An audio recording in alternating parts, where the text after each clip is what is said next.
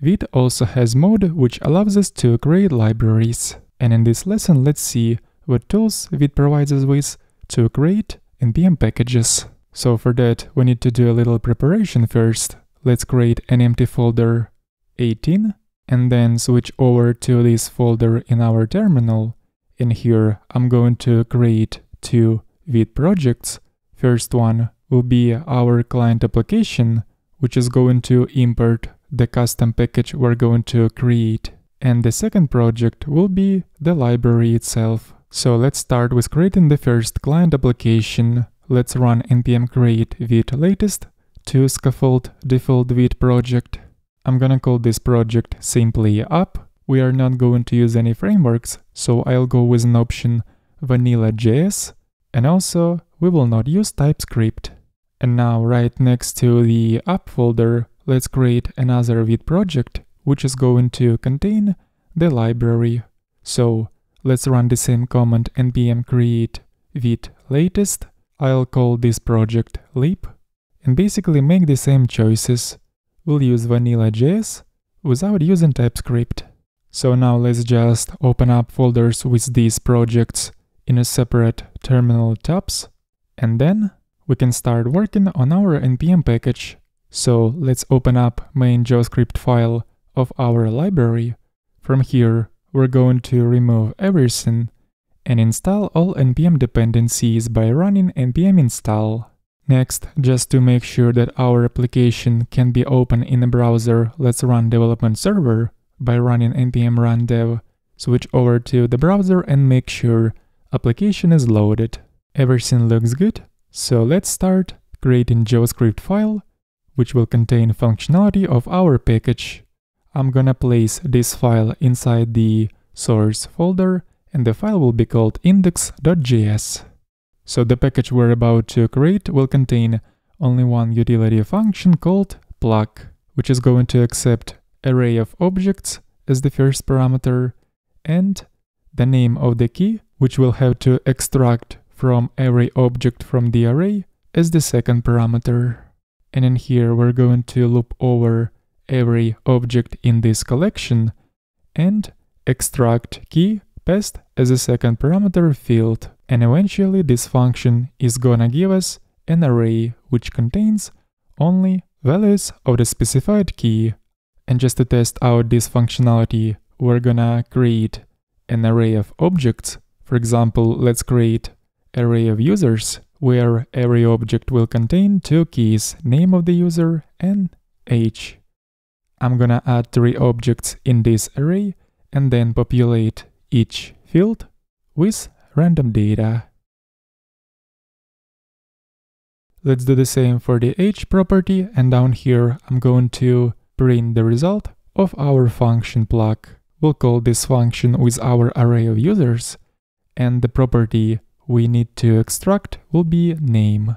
And now in a console we're supposed to receive an array which will consist only of the user names. And of course, to execute this script in a browser, let's reference it from index.html. And as expected, we can see an array of usernames.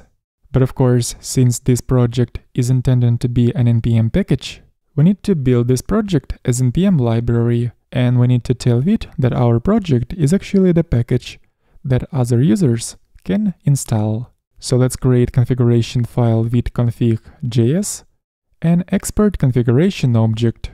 So let's add an object build, within which there will be another object lib.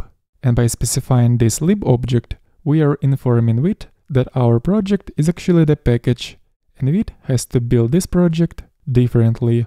So the first option in this object is entry, which will basically point to the JavaScript file of our package. Let's use function resolve to resolve the absolute path to JavaScript file index.js. And then let's assign name to our package. I'm gonna call it plug. And also let's specify another option, file name. And this option will tell Vite which file name it should assign to the final bundled script of our library. As always, let's go ahead and write down an import statement for the function resolve that should be imported from the standard Node.js module path. And then all that code that was used to test our function, we are going to comment out, because this is not client application, so we're not going to use our function plug in this project. But instead it is intended to be used by other users by installing our package into their applications. And now it's finally time to build our package. So in the terminal, let's execute npm run build.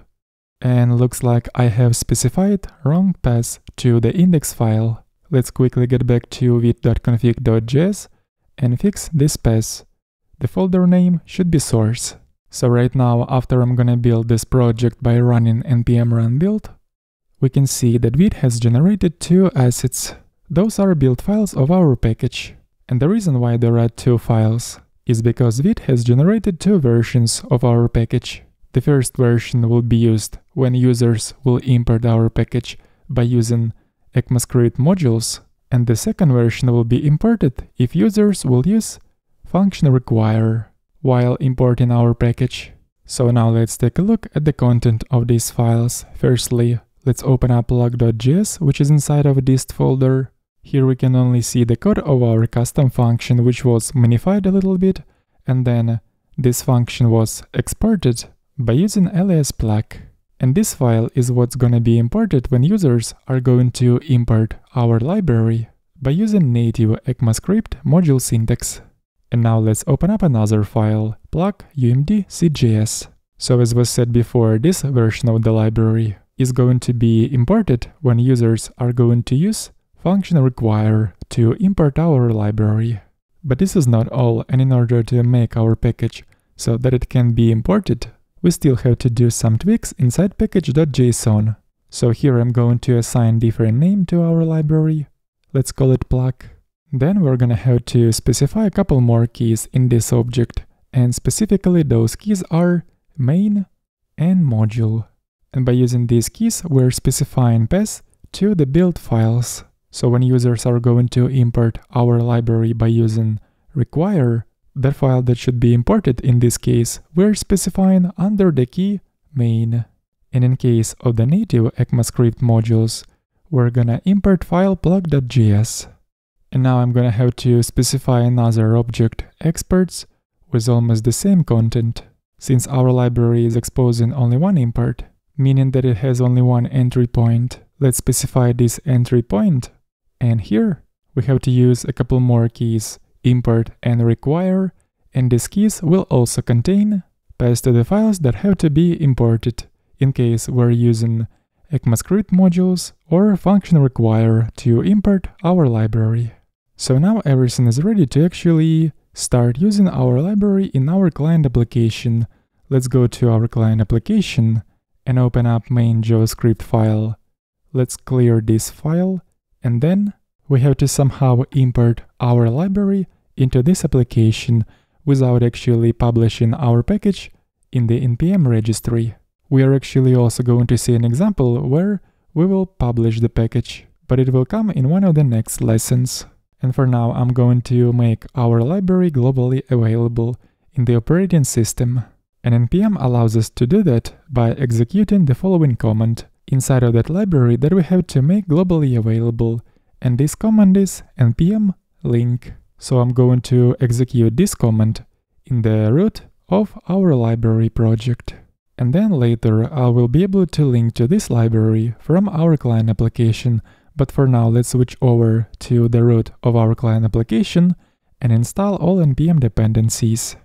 So now I need to get the code of our library in the node modules folder of our client application. And since we have previously made our library globally available in the operating system, we can simply link to that library by running npm link and the library name in the root of our client application. And right away we can see that this command has created the link with the same name as our library, and this link points to the source code of our library. And finally, it is time to test the functionality of our package in this application. So I'm gonna start development server, and now it's finally time to test the functionality of our package from our client application. And to do that, let's just copy over that commented code we have previously put in the JavaScript file of our package, cut it from here, and move it inside main.js of our client application.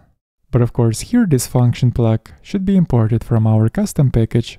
So let's write down an import statement for this function and import this function using our package name plug, the same name which is used inside node modules folder.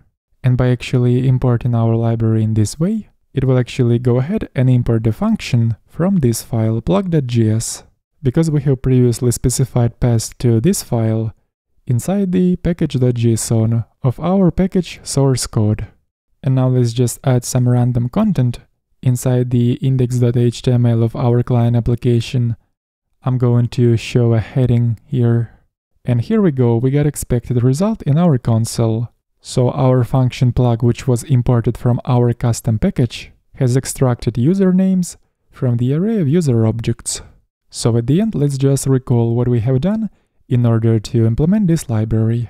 In our library project, we have created a file with the name index.js, where we have implemented our function plug. And then by specifying an object under the key lib inside Vite configuration, we have told Vite that this project should be built as an npm package instead of a client application. And here under the entry key, we have pointed to the file, which contains the source code of our library. And we've also used a couple more keys to assign name to this library, as well as the file name that should be used for bundled JavaScript file after the build. Then inside package.json file, we have added some extra configurations to specify which files should be imported in case our users are going to import our library by using standard ECMAScript modules or by using function require. And then just to be able to use this library inside a client application without actually publishing this library to the npm registry, we have made this library globally available by running npm link in the root of this project. And then inside the root of our client application, we ran npm link and the library name that we had to add to node modules folder. And this command has created a special link inside node modules folder of the client application with the same name as our package name plug. And this link points directly to the source code of our package, which eventually allowed us to import this library from our application's JavaScript code. And these are the basics of developing JavaScript packages by using Vite.